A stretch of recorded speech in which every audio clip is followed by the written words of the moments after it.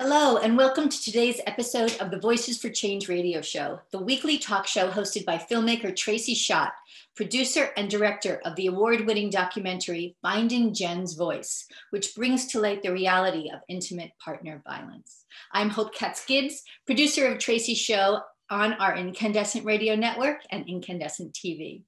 Today, Tracy's guest is internationally renowned activist Dr. Jackson Katz, Ph.D., a man who has made headlines, movies, and written books on issues of gender, race, and violence. Jackson has been a longtime major figure and thought leader in the growing global movement of men working to promote gender equality and prevent gender violence. He is the co-founder of the multiracial mixed gender program, Mentors in Violence Prevention. It is one of the longest running and most widely influential gender violence prevention programs in North America and beyond. Today's topic, the role of men in ending intimate partner violence. We know you will be intrigued and fascinated by the stimulating, important conversation. So take it away, Tracy. So welcome to the Voices for Change podcast. So we'll get started. I want to start with your book, The Macho Paradox. In the first chapter, aptly titled Violence Against Women is a Men's Issue, you write, "We can provide services to the female victims of these men until the cows come home. We can toughen enforcement of rape, domestic violence, and stalking laws, and arrest and incarcerate even more men than we currently do, but this is all reactive and after the fact. It is essentially an admission of failure." You go on to say, for us to have any hope of achieving historic reductions in incidents of violence against women, at a minimum, we will need to dream big and act boldly. I love that. It needs to be the title of your next book. It's great. It's a great thing. So I want to say, ask you, to talk to us about what that means. What's it mean to dream big and act boldly in the context of viewing domestic and sexual violence as a men's issue? How does that reframe make a difference? Sure. Well, first, let me say thank you very much, Tracy, for having me on your show. I think you're doing great work, and it's a great honor and privilege for me to be working with you on this. And Hope, thank you very much for organizing this. This is important stuff, and I'm glad to be part of it. Boy, or girl, the reframe is so incredibly important because.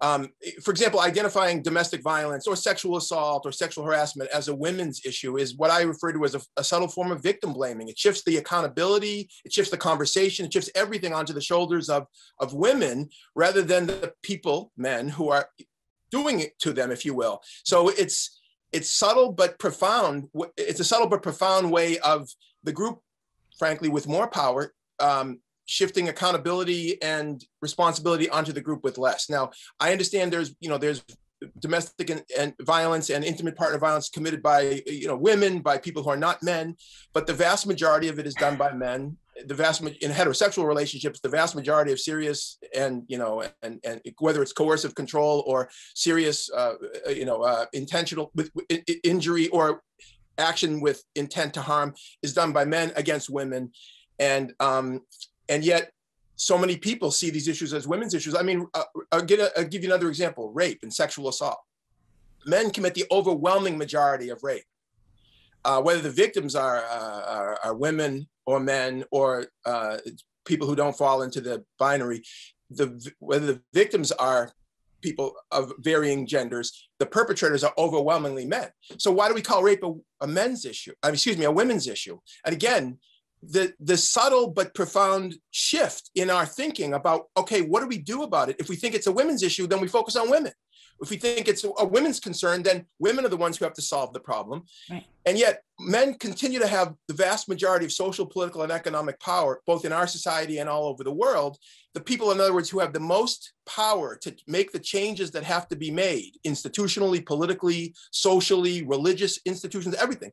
The people who have the most power are the ones who are saying it's not really our issue. Meanwhile, members of our group, if our means men, have enormous and disproportionate amount of power and influence, and yet we're not even identifying ourselves as, sort of accountable centrally on this matter. So in short, that's a long way of saying, and the short way of closing off this answer is, if we shift the verbiage and the language and the concept to say, this is about men and masculinities, this is about male dominated cultures and how they're operating, and as opposed to this is something that's happening to women.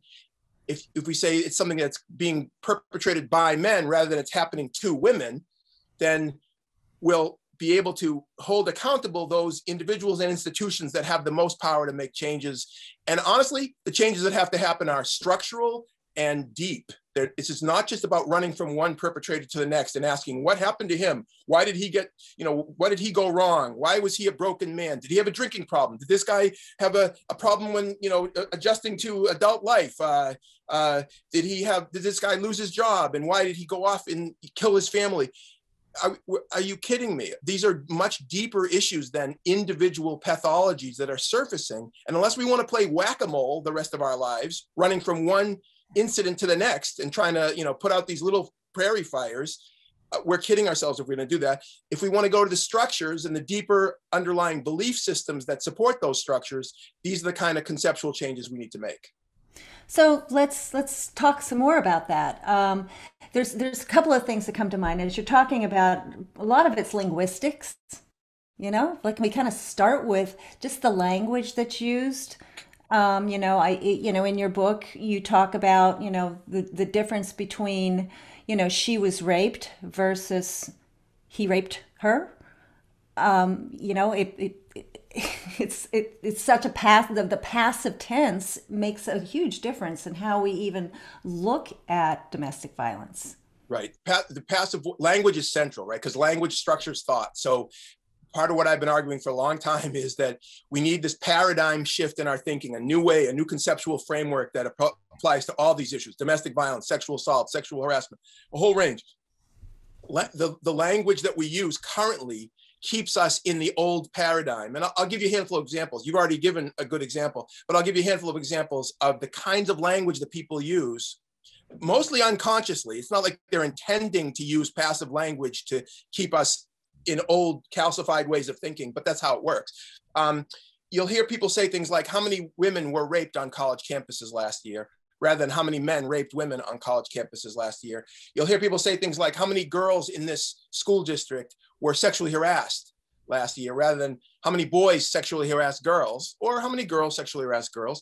You'll hear people say things like, in one state or another, how many teenage girls in this state got pregnant last year, rather than how many men and boys impregnated teenage girls. In each case, the use of passive language has a very powerful political effect, and the political effect is the shift in focus off of the group with more power onto the group with less. I mean, even the term violence against women is a term that I don't use. And what's missing from the term violence against women? Well, the active agent is absent. Violence against women is a bad thing that happens to women, but nobody's doing it to them. They're just experiencing it, kind of like the weather, But if you insert the active agent, men, you have a new phrase, and men's violence against women, it doesn't roll off the tongue as easily, but it's more accurate, it's more honest. And, how do you solve a problem unless you're willing to name it? And let me also say, Tracy, I appreciate that a lot of women in the domestic and sexual violence fields, in a multiracial, multi-ethnic sense, and this is global, not just local, to the US, but a lot of women, even in the field of domestic and sexual violence, don't want to use active language, like, say, men's violence against women rather than violence against women, because they know that a lot of men get defensive in the face of that honest language. Right. And a lot of these women don't want men to be defensive because they have to work with men collaboratively, whether it's, in professional settings, whether it's with law enforcement, which is still dominated by men, however much progress women have made. In politics, you don't want to be seen as the quote unquote angry feminists. So therefore, a lot of the women in the field will use this gender neutral language, even though they know that the overwhelming majority of the violence is done by men, the overwhelming majority of the victims are women. And I think there's kind of an apologetic stance that women take when they're talking about men's violence against women. It's like, no, we know it's not all men. We're not saying it's all men. Don't get defensive. It's not your fault. We're not holding you personally accountable for That's this girl being raped. There's you start there. So the man you're talking to can just sit back and let it not, this doesn't affect me. That's right. And honestly, that's one of the reasons why the more men speak out on these matters, it takes the pressure off of the women who feel like it's not worth saying these things or being direct about it because of their understandable and realistic fear of blowback or pushback or backlash. The more men say it, I mean, yes, we're going to get some backlash too. I mean, I'm not saying that all men jump up, for joy when they hear me speak about this subject, but we can take a lot of the pressure off of those women, and we can have a more honest conversation. I mean, the goal of this is to have an honest conversation, right? So let me just say, in case there's, for men listening or women who have men close to them who are listening, men can handle the truth, okay? I've been working with men for 40 years, you know what I mean? I mean, my colleagues and I in all these racially diverse settings, with all the branches of the military, sports culture. I work in blue collar workplaces and in, C-suites with, finance executives, and everybody in between. Men can handle the truth. Now, some men are going to come in defensive, we're just going to be bashed again. This is just, a man-hating session or whatever. It's so predictable. I'm embarrassed by this as a man, but yet, if you get beyond that immediate and initial and reflexive defensiveness, men understand that's what's going on. Most men know that there's an awful lot of men who are assaulting women, who are misogynist, who are acting out in various ways. Maybe they don't have a deeper analysis, institutional, political, but this is so obviously a fact. The Me Too movement, for example, didn't come as a surprise to anybody who had been minimally paying attention. Right? Yes, it gave a voice especially to young women because of the technologies of communication and an incredible, it was the Me Too movement is an incredible, sort of shift that's happened as facilitated by the technologies of communication and the digital revolution. But anybody who was minimally checked in before the Me Too movement knew that domestic and sexual violence were pervasive problems in the world. And that group of people who were minimally checked in included men, okay? So the question really is, going forward, is how do you navigate the spaces where men are going to be defensive, but still boldly go to those spaces and don't just completely retreat because some men will be hostile, defensive, in denial. This is, by the way, one last thing. This is very similar to racism and working with white people on issues of racism. Of course, there's lots of white people who are going to get defensive when you start talking about, white privilege. You're talking about the ways in which unconscious bias operates on a daily basis, whether it's in the workplace or even in daily life. But white people with integrity have to say, you know what? I have a responsibility. If I say I claim to care about justice, racial justice, these American ideals of inclusivity and fairness, then I have a responsibility to go into some of those spaces that are uncomfortable. It's exactly analogous to men and sexism. It doesn't mean you're a bad person if you're a man. It just means that you have a responsibility to think about how you as a man help through your actions or your silence to perpetuate a system of injustice, unfairness, and inequality, and a system that results in the brutality by some of our group, if you will, men, against women and children and other men every single hour of every single day in every country all over the world in an ongoing fashion. And I know a lot of men who don't want to be part of that. They don't want to participate in perpetuating that, and engaging them and challenging them is the goal of my work. So, I've had a lot of conversations since I started doing this film, and then in the last year, talking about first male privilege and then white privilege, right? And there are some men in my life who I adore in many ways, but when those words come up, their walls go up and they become so defensive. How do you break through that? What are the tricks? How do I have this conversation without them feeling attacked? This is the huge question. It's a great question. And I'm not sure I can do it full justice in the context of the time that we have together, because this is a huge challenge. There's no magic bullet answer, if you will. To use a violent metaphor, look, violence is just literally shot through our language, our consciousness, our culture. Hey, be a filmmaker, right? Yes, yes. I'm doing the film and working with survivors, and like, where are we going to shoot this? Right. And realizing I'm talking to a survivor of a gun shooting, and I'm like, yeah, that language has got to stop. I hear you. But one answer, Tracy, one way to think about this is something that I've embedded in my teaching and my, in my programs that I run and in my public speeches, and, in all lots of different places, right? A friend and colleague of mine, Michael Kaufman, who was one of the co-founders of what's called the White Ribbon Campaign, which is the largest public demonstration of men speaking out about men's violence against women, wearing a white ribbon as a symbol of that, speaking out in late November, early December, all over the world. It's like 60 something countries who do this regularly. The White Ribbon Campaign. Michael Kaufman wrote a piece, an article in 1987 called The Triad of Men's Violence. And in that piece, he connected men's violence against women, men's violence against other men, and men's violence against themselves. They're all connected.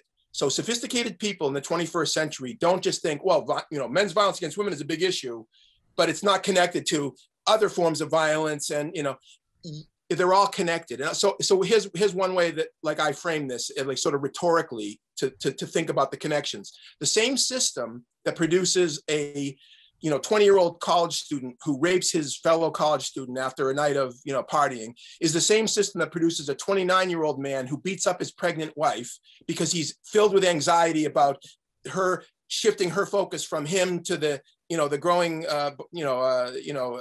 fetus within her.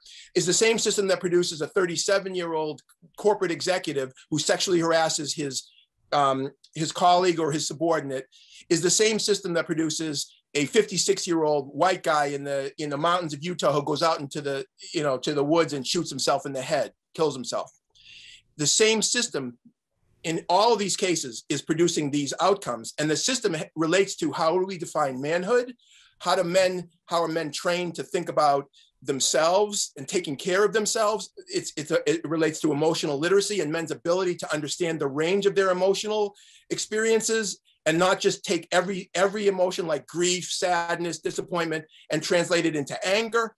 It's about sexual entitlement and how we train boys from the earliest ages that they're entitled to sexual access to women's bodies and violating women's bodies. That's not genetically programmed into the male. That's taught and boys absorb it. These are all ideologies and beliefs about manhood that connect to all of these kinds of violence. And by the way, suicide, the fastest growing category of suicide is white men over the age of 50 killing themselves with guns. And 2/3 of the gun deaths in this country every year are suicide. And most of the people who kill themselves by gun are men. And again, white men over 50 are disproportionately affected. So I would say one point of empathy with men is, like, yes, men's violence against women is a really important problem, and we're not going to minimize that, but it's also connected to all these other forms of abuse and violence. And, like, for example, men are the primary victims of most forms of violence, with the exception of sexual and domestic. Men are the primary victims of assault, aggravated assault, murder, attempted murder, bullying, gay bashing. So by making men aware that you are connecting even their own experience of abuse and violence, and men know, by the way, men know how, I'm writing a book right now about masculinities and violence. Men know how much violence shapes their psyche, how much fear they have of other men, not of women, but of other men. And if you make those connections for them and say, wait a second, we're talking about a whole system. We're not talking about individuals as much as we are talking about a system. And that if you have compassion for other men, including yourself, but also your sons, not just your daughters, because I often say, I said this in my TED talk, we adult men have responsibility, not just to women, we do have that, and not just to our daughters, we do have that, but to our sons, because we're handing off a world with incredible levels of violence and fear, and that's our responsibility. And how are we going to equip them better as young men to navigate the complexities of our society in the 21st century, And, by saying it like that, like we're challenging them in a positive way rather than pointing our finger at them. Right. That works. And I've always said, saying that there is such a thing as male privilege, that there is such a thing as white privilege, doesn't mean that I'm accusing you of racism or sexism. I'm saying that it's structurally built into our society. And you do a wonderful job in your book of kind of examining those various constructs in our society, including pornography and sex trades, and just how violent that has all become. It's not your grandfather's Playboy anymore. No. So there's a lot of things that you cover in your book that I think are worth a whole series of conversations. But I think I would like to come back to this thought about boys and young men, and I know that you've been working for many years in university settings and beyond, and teaching young men about prevention. You have a program that you co-developed called the Bystander Program, right? Well, the MVP program, Mentors in Violence Prevention program, that employs the bystander approach. We were the first program. We introduced the bystander approach to the field of sexual assault and relationship abuse prevention education. So can you tell us a little bit about that program and how it was developed, and how we can actually use that in our families, communities, workplaces? Sure. In brief, because it's a longer story to tell.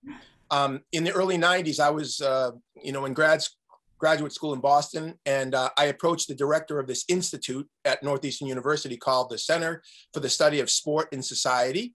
And the institute had been created with the idea of using sport as the vehicle for social activism around a range of issues, but mostly race and racism, and anybody who's paid attention knows how important sports is in social change. And I knew this. I knew the 20th century history of how important sports was in struggles for both racial justice and gender equality and LGBT rights and everything else. And I knew all about this. And I thought, okay, where are we going to find men, especially young men, who are willing to stand up and speak out on the issues of domestic and sexual violence? Because in my, young adulthood, if you will, when I was in college and young adult, I was one of the only men ever in my, settings. And I was certainly, ahead of the curve, I appreciate, but it was like, why aren't there more men? We need more men. It's obvious to me that this is the missing piece. Women's leadership has been incredible in a multiracial, multi-ethnic sense. It's world changing. It's ongoing, but where are the men? And so I thought, if we go into the sports culture where guys already have some status, not just within the insular athletic subculture, but in the larger campus culture, if we get guys with status to speak up, it'll make it easier for other guys. Because I've been convinced for a long time, there's an awful lot of men who are uncomfortable with and unhappy with the status quo of men's abuse of women, but they don't speak up because they know that there's a cost to pay if you speak up, and you get policed back into conformist silence often. And a lot of guys just put their head down. So I'm thinking, okay, sports. And we ended up getting the director of the institute, Richard Lapchick, liked the idea. We worked together to write a grant. We got funded by the United States Department of Education to create this model program, which we did.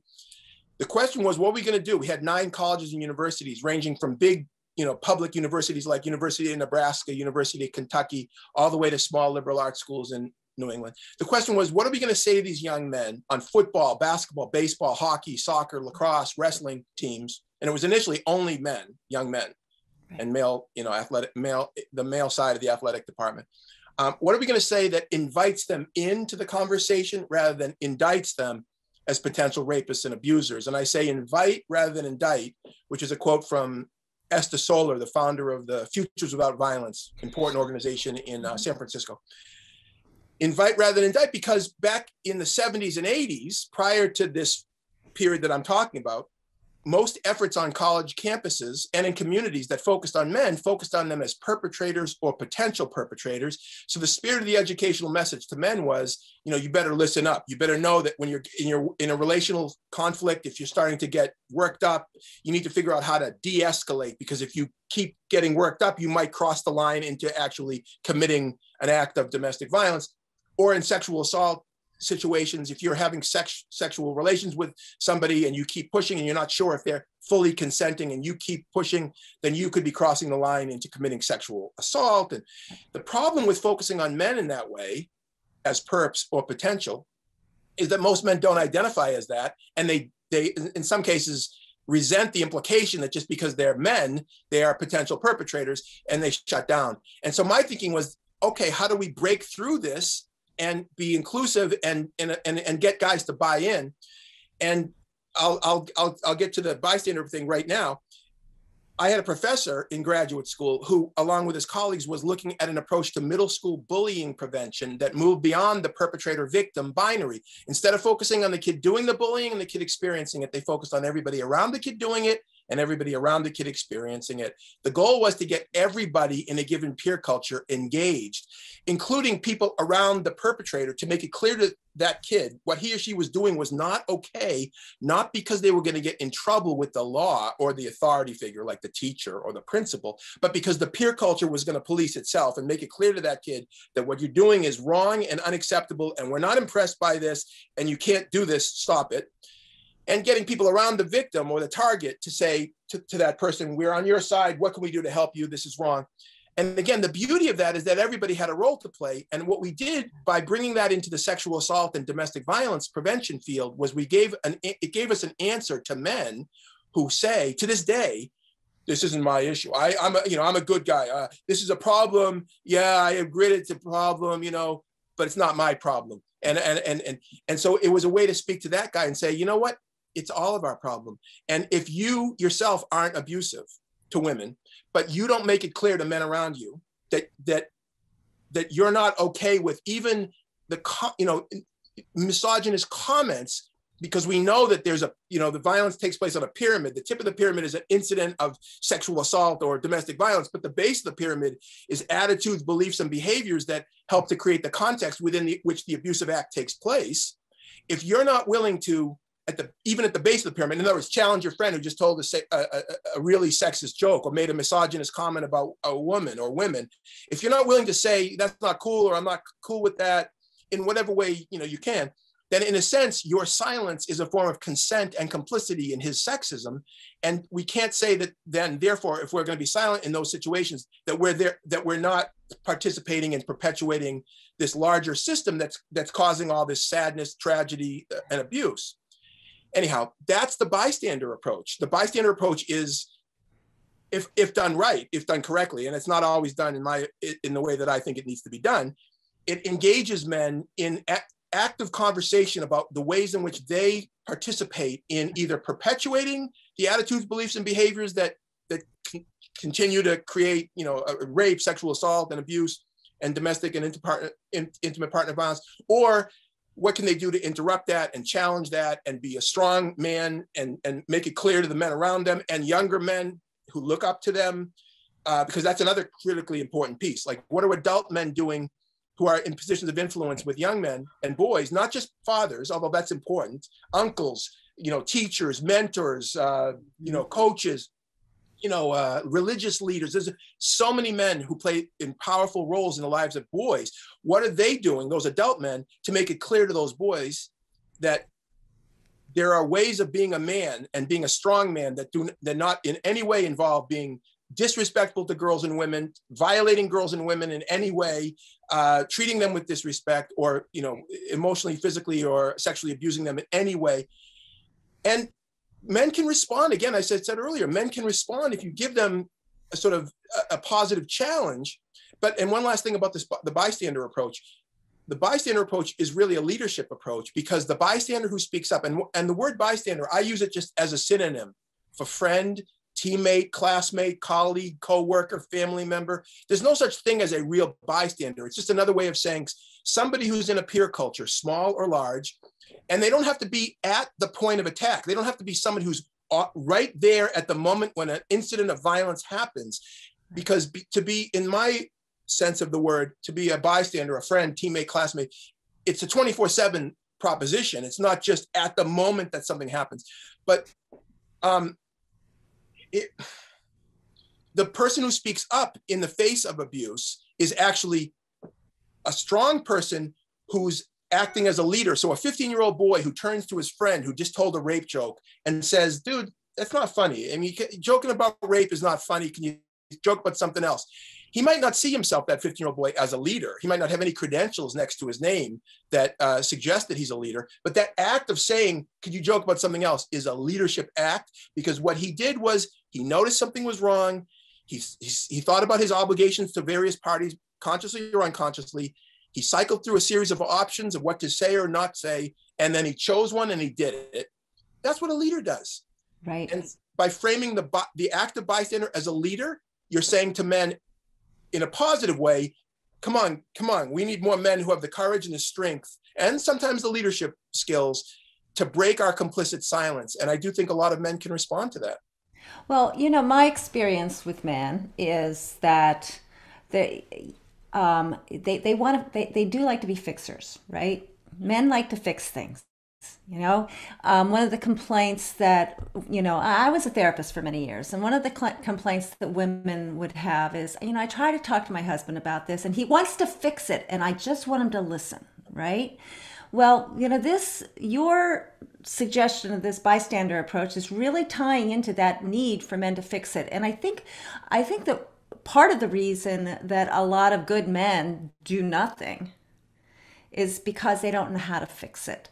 So I think that having actionable tools, that these are things that you can do that can change the landscape of our culture that encourages violence against women.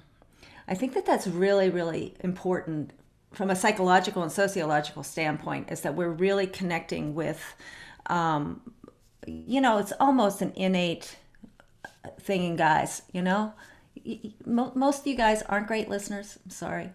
There's a few of you out there, but most of you aren't. But you're really good at fixing stuff, and you like to know how to fix stuff. So fix this, please. I hear you. I mean, years ago, I produced a list called 10 Things Men Can Do to Prevent Gender Violence. And it had different iterations, and it's been translated into dozens of languages, and it's specifically, these are concrete action steps. This is what you can do. So I take your point. There's a general idea, like we should do something, but then there's more specifically, okay, what can you do? And I think one of the things is listen to women. I mean, it's like, not just it's not the only thing you need to do, because I think listening is an important step. But it's like one of the critiques that I have of Domestic Violence Awareness Month, which is, every October, right? Or Sexual Assault Awareness Month, which is every April. And lots of programming on college campuses and in communities happens around those months. But I've been saying for years, we've had awareness about domestic and sexual violence for decades, not years. It's like 30 or 40 years. The question is not about awareness. The question is about action. Right. The question is, are we going to hold accountable the people who are leaders in our societies, in the educational space, in the political culture, and everywhere else? Are we going to hold them accountable for actually doing something, making the policy changes, implementing programming, and embedding sort of, the training at all levels? Those are action steps rather than awareness. And so I think listening, for example, yes, it's critical as a first step. But then once you've listened, if you're a man and you've listened and you've heard women around you talk about their experiences, okay, that's important. But then, okay, now what are you going to do about it now that you've listened, which is, again, it's itself an important act, but then it has to be followed up, I think. Yeah. So where can we get that list of 10? We're going to link this program to it. Well, it's on my website. It's on my website, JacksonKatz.com. We will go there. And anybody can just Google 10 things men can do. It'll come up in numerous iterations. Well, cool. Well, instead of going through those, I want to ask you another question. Okay. So I have two wonderful sons, who were coming of age as I was producing and releasing Finding Jen's Voice.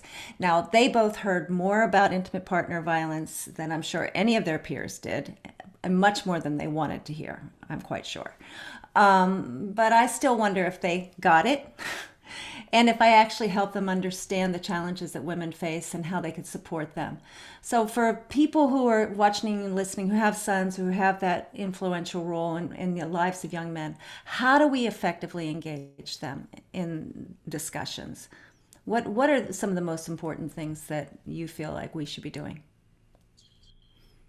Well, one thing I appreciate that is, it's a challenge, but I'd say one of the things that we have going for us as a culture today that we didn't have when I was a young guy is that there's an awful lot of people, women and men and others, who have been writing and making films and doing podcasts and writing books. And you don't start from scratch. In other words, some of us have thought through some of this stuff. And so it depends on how committed somebody is. But for example, there are so many articles and books and videos to watch. If you're a man of integrity who says, you know what, I think I should be doing more about this problem, this problem meaning both violence against women in intimate relationships, but also sexual assault and harassment and sexual abuse and trafficking and all these things. I want to do more. Well, there's an awful lot you can learn. And if you're committed to it, some people will learn through reading books, reading articles, watching videos, going to taking a course, listening to a speaker. There's so many. So you don't start from scratch. And there is a growing movement of men. It's multiracial and multi-ethnic and global. It's small. I mean, I'm going to admit that right away. It's tiny compared to what it needs to be. I mean, in other words, the number of men involved in actively addressing these issues compared to the scope of the problem globally it's disproportionate, radically disproportionate, but it exists. So there are men and there are initiatives all over the country and all over the world that you can tap into if you're truly concerned, in other words.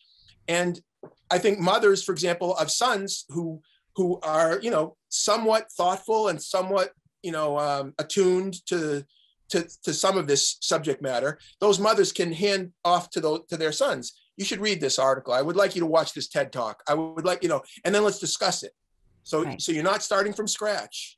Right. You're being supported by people who have already been doing the work, who've thought through. I mean, because some of the objections that men raise are so predictable. I find it embarrassing. Some of the stuff that I do in my work is just I just state the obvious. It's like so obvious.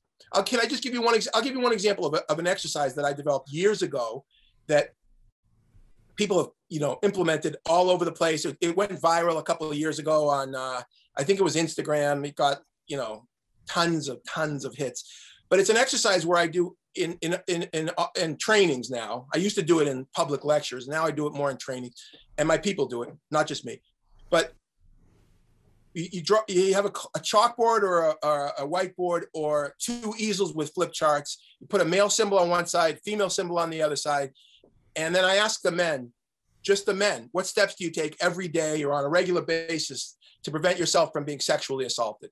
And I've done the exercise literally thousands of times, and a handful of times men gave a serious answer. I mean, handful out of thousands of times, they give a serious answer. Most of the time, men, it's silent or people chuckle, and finally somebody says, I don't even think about that. And I say, thank you. And then I say to the women, just the women, what steps do you take every day or on a daily basis to prevent yourself from being sexually assaulted? The exact same question. And the hands start shooting up. The list on the women's side is just keeps going, right? And the board gets completely filled, whether we're in an urban area, a suburban, or a rural area, it doesn't matter. There might be some slight variation based on population density, but it's really the same. And it's a stark visual when you finish. It's a stark visual reminder of just how unfair the system is, because the men's side is completely blank and the women's side is completely full. And we use that as the stepping off point to have a discussion. And I, by the way, I think it's important for me to say that there are some men in some situations where there's more violence. We have to talk about race and ethnicity and poverty when it comes to men and fear of violence. By the way, when men are afraid of being sexually assaulted, it's almost always adult men. It's almost always fear of other men. and the fear of other men's sexual assault, not women's, whereas women fear men across the board. Men fear other men. So that's something that we have in common, by the way, men and women, fearing men's violence. Fearing men. That's right. And it becomes kind of a rich conversation. And then men who have never thought about this, including adult men, it's shocking to me how many adult men, some adult men have thought about it, but how many adult men will say, oh my God, I never really thought about that. Meanwhile, the guy's married to a woman for 25 years. You know what I mean? It's like, what do you mean you've never thought of that? It's so obvious. But I don't mean to be dismissive. I think it's a teachable moment, if you will. And then you have young guys, especially young guys, high school guys, college guys, who many of whom have never been in an intimate relationship with a woman, who've never worried at night when the woman close to them hasn't been coming home, or they just haven't had that sort of consciousness. And some of those men will then go home and they'll call their mother or something, and they'll say, Mom, do you do these? And they're like, yeah, of course I do. And then it becomes a point of like, oh my God. And then I say to men, it's like, then imagine if you had to do all the things that women have to do on a daily basis, right? It's so much of it limits your freedom of movement in the world. It's not just fear, it's fear that changes your options for moving freely in the world. Right. Imagine if you had to live like that as a guy. Because I know, I can imagine, and I know how I would feel. I'd be ticked off about it. I'd be so pissed off. And then when you hear women who are upset about sexism and men's violence against women, instead of reacting defensively to their righteous indignation, which is how some men react, instead of doing that, what about take a deep breath and imagine, you know what? If I had to live like this, if I had to constantly worry about violence and abuse in relationships, and the online world is another whole world where so many women don't even want to go into spaces online because of the hostility and aggression that comes their way. If you had to live like that as a man, don't you think you would be upset as well? And by the way, another way to do this, as I said earlier, Tracy, is make the analogy with race. Like instead of white people reacting with defensiveness to people of color who are righteously indignant about racism, instead of getting reactive and defensive, what about taking a deep breath and saying, okay, if I had to live with what people of color have to live with every day, and being followed in stores because I'm assumed to be a criminal, and people crossing the street when they see me walking, and I mean, there's a million of them that people of color, in especially but not exclusively African-American people in our society, you would be ticked off if you had to live like that. And so instead of being defensive about it, when you hear people of color expressing their anger and concern, imagine how you would feel. I think this is powerful stuff, and I think some men are so defended and so hostile that they're not gonna let this in. But I don't think those are the people that are our target audience. Our target audience are the people are the men who say, these are issues, but they're not really my issues. Those are the people who, at the very least, there's an open door a little bit, an open window, so they've already acknowledged it's a problem, and now you have to help them think about how they can be a constructive part of the solution. Thank you. You've been doing this work for a long time. So you've kind of watched, we're generations into this, right? And so I guess I'm wondering, are you hopeful for the future? Well, I think thank you. I think it's important as a leader in a social movement that you have to have some kind of positive vision, because if all you're doing is gloom and doom and telling people how bad the world is and how it's just getting worse, then what's the point of really doing anything about it and organizing and doing the hard work to change the culture if it's just futile? So I got to be an optimist, right? You have to be on some level. I don't think you have to be willfully naive, okay? Or Pollyannish about this. So I would say we have a lot of problems, okay? As a civilization, these are enormous problems. But one way to think about it positively is the pace of change, the historical pace of change has accelerated dramatically over the past, half century. So for example, if you take a long view of history, a long view like 10,000 years of, recorded history, And then there's 100,000 or more of human history, but certainly recorded history about 10,000 years. The past 30 or 40 years, the changes have been unbelievable. The things that women, for example, the women's movements, the multiracial, multi-ethnic women's movements have been some of the most transformative social movements in the history of our species by far. Almost nothing is even close, to be honest with you. And yet it's an unfinished project. I mean, I'm not saying it's finished, and it won't be finished when I die. I mean, obviously we're all part of, those of us who are part of these struggles are part of a long-term historical process. But the changes that have happened, even in my lifetime, in our lifetime, are unbelievable. Just give you one example. This is about race, but it's directly related. When I was, watching TV the night that Barack Obama was elected president, I had, like many people, not just people of color, I had tears in my eyes. It was like, oh my God, this is unbelievable. This is unbelievable. My son is sitting next to me, and he was 7 years old. And it was not that unbelievable to him because it was normal to him, because he didn't know viscerally or intellectually how long a road it's been, like historically, and how unlikely that event was. You follow me? I do. Because it's just his normal experience.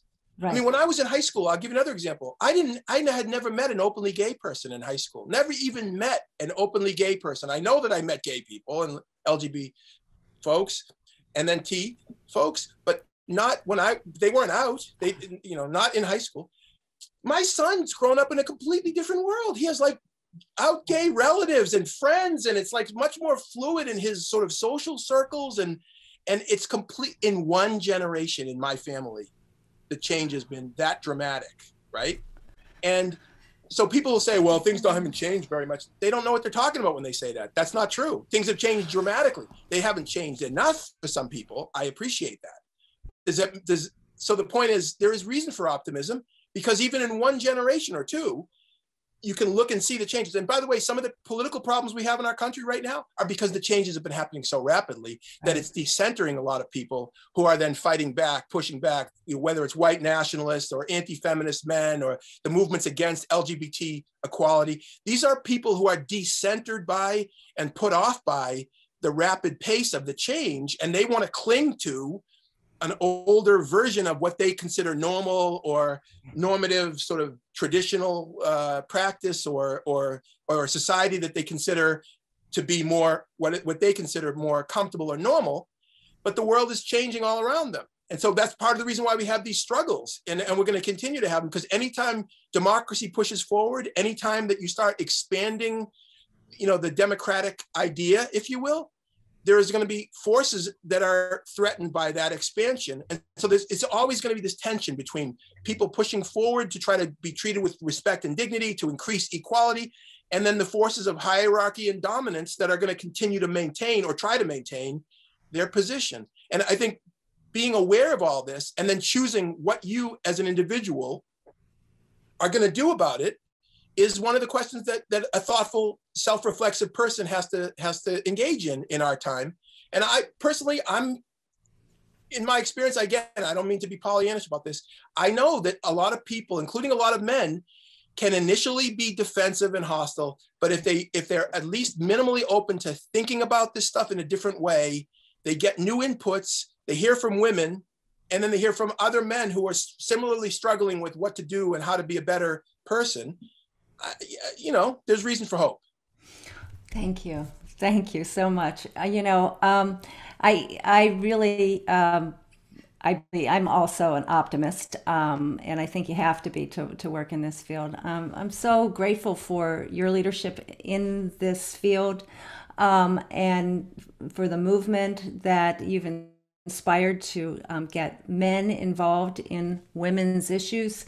And to really make a difference. I recently heard Simon Sinek describe faith as knowing that you're on a team even if you don't know who the players are. And I feel like that's what this podcast is kind of all about. It's gathering the many people out there who are all on the same team, fighting the same fights, striving for the same goals, and bringing some of them, like you, Jackson, into our conversation. So I want to thank everybody who's listening for being on the team. And thank you very much, Hope, for facilitating this podcast. And Very grateful, Jackson. I hope you'll come back and visit us again because we have so much more to talk about. Thanks so much. And be sure to pick up Macho Paradox. It's eye-opening. So we'll see you next time. Thanks a lot. Thank you, Tracy. This has been riveting and dynamic and really emotionally charged. So I appreciate from the incandescent perspective to bring fabulous Jackson Katz to our show. And we do look forward to continuing conversation and really trying to get men involved in this very dramatic fight for equal rights. So you are listening to the Voices for Change radio show with wonderful Jackson Katz. This is Tracy Schott Show. Check out her website, voicesforchange.net. You can stream her video, her award-winning documentary, not a video, Finding Jen's Voice. So we thank you. We look forward to seeing you again next Tuesday, 1 p.m. Central, 1 p.m. Eastern. I'm Mountain, Jackson's Eastern, Tracy's Eastern. So we are Eastern time today. Thank you all. Be well. Stay safe.